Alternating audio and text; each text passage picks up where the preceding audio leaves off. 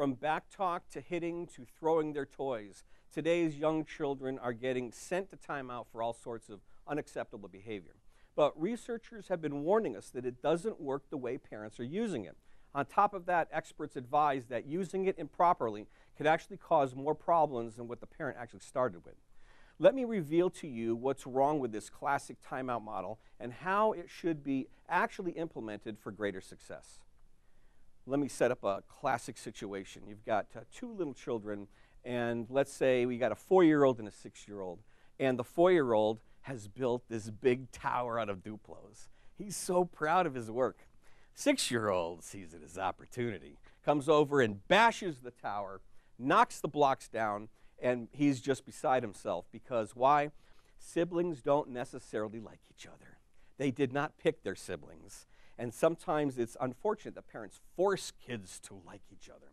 So now we've got the little 4-year-old is screaming. Mom comes flying in the room, instantly makes herself policeman, judge, and jury.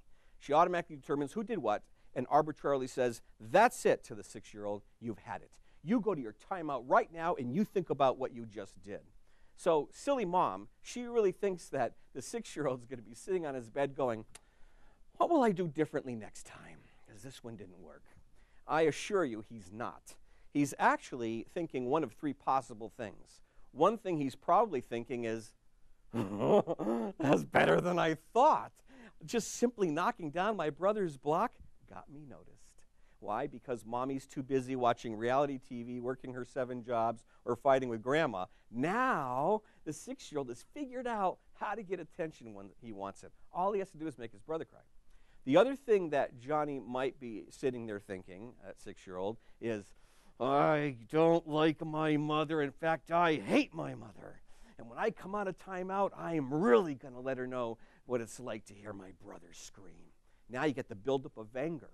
The third thing that the 6-year-old could possibly be thinking about is, I'm such a bad boy, there's something wrong with me. I'm always getting sent to timeout, and I'm not like other children. I'm broken, and there's something wrong, and mommy doesn't like me, and when I come out of here, I'm going to draw her pictures, and I'm going to sing her songs, and I'm basically going to live my life for my mom.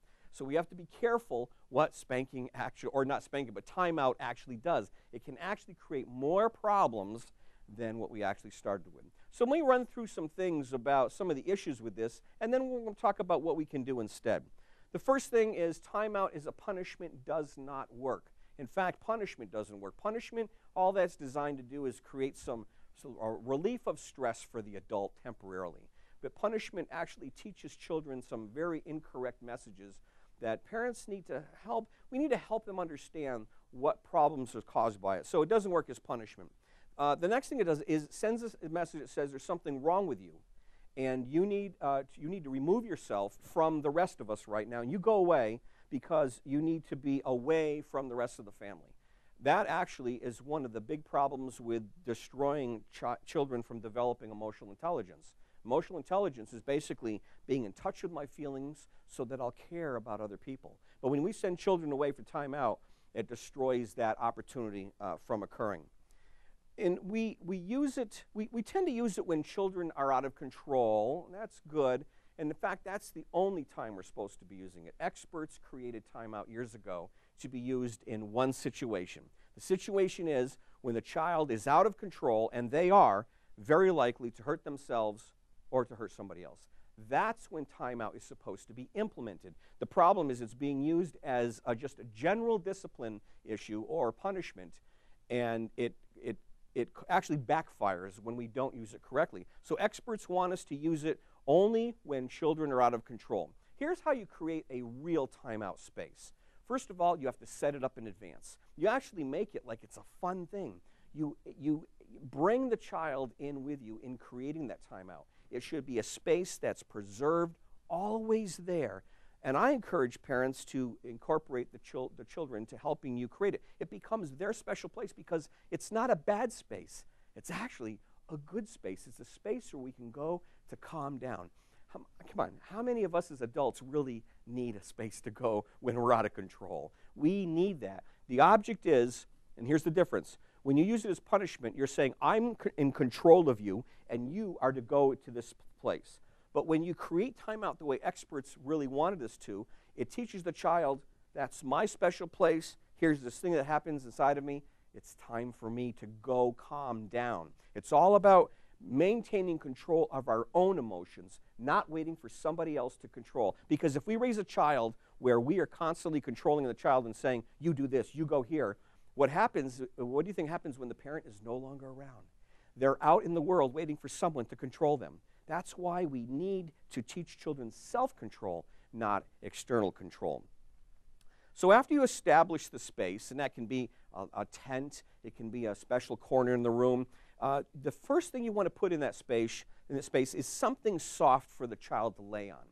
You want them to have this place where it's soft, like I suggest maybe an overstuffed pillow, maybe even a beanbag chair or an overstuffed quilt. And there's a reason why, because when a child classically uses this, sometimes they may actually dive into the place, and you want them to be safe. You don't want them to hit their head. The next thing is you have a CD player in there. I encourage parents to have like a small CD player with a button that's easy to push, with a CD with soft, gentle music, because and no lyrics. It's just soft melody, because what that does sometimes, it allows children to actually calm down. So it's best if we have the boombox so the child can easily press the button, they're in control, start the music, and then I can have my timeout space begin. The next thing is something calming to look at. That could be like a poster.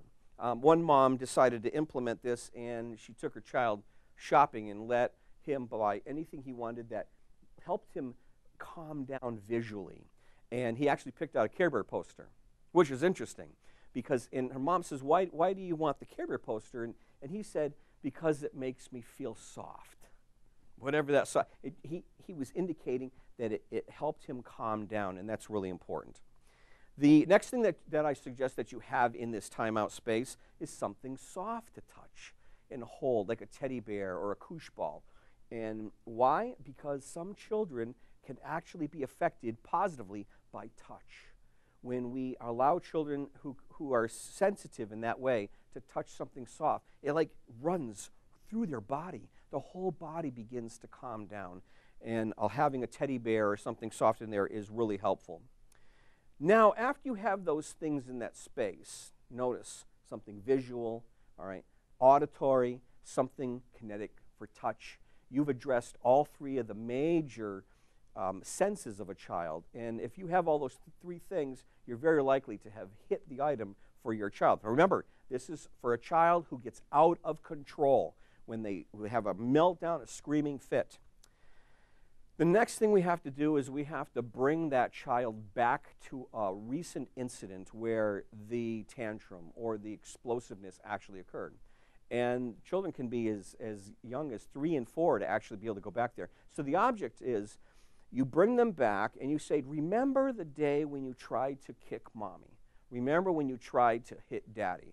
And you want them to go, uh-huh. All right? So you want to bring them back to that moment, and then you ask them how it felt. How did it feel when you wanted to kick mommy? This flies in the face of a lot of families, I understand, because we were trained that you will not talk to me that way. You will not hit me. And that makes us get defensive and angry. But that doesn't solve the problem. So if we bring the child back to the place, that moment when they had that experience, say, how did that make you feel? In fact, in my book, I write extensively about the importance of the feelings. The feelings is the key to being a human being. That's what makes us different than all of the other animals we share the earth with. We're emotional creatures. So after you bring them back, you ask the child, what did it feel like to you? And to put a label on it. This one mom did this with her little boy, and she said, tell me what it sounded like when you felt it inside. And the little boy said, amazingly, I felt growly like a tiger. So what she did was she actually put a label on it. Now it's easy to identify and say, okay, so from now on, when you get feeling growly like a tiger, you get to go to this special place. And that brings up the next point, which is role play. Once we identify with the child, for them to be able to identify when I need to go there, now we can refer to it. And role play with the child. You do it with him. First, you be him and race down to the place where the timeout is and show him what it looks like. They actually might call it, they might think it's sort of like a game in the beginning. That's all right. Because finally, when the child actually becomes explosive, the best thing to do is to say, it looks like you need your special place or the timeout. It takes time, takes patience to do this, but this is the true solution to timeout, the way psychologists truly wanted us to use it, not the punishment that we use on a regular basis. So I hope you allow yourself to be open to learning. Try this with your children, and you can go to my website for more information if you'd like to learn more about implementing this type of timeout. Now, you wouldn't buy one coat for all of your children to wear forever, would you? Changing temperatures and growing bodies require different coats for different children for different times of the year. One size does not fit all. Same goes for timeout and other forms of discipline. Selecting the approach on raising children first requires a better understanding of the behavior of all little ones. Coming up after the break, we're going to get some much-needed education on the behaviors of young children from a doctor who has the answers. We'll be right back after the short break, so don't go away.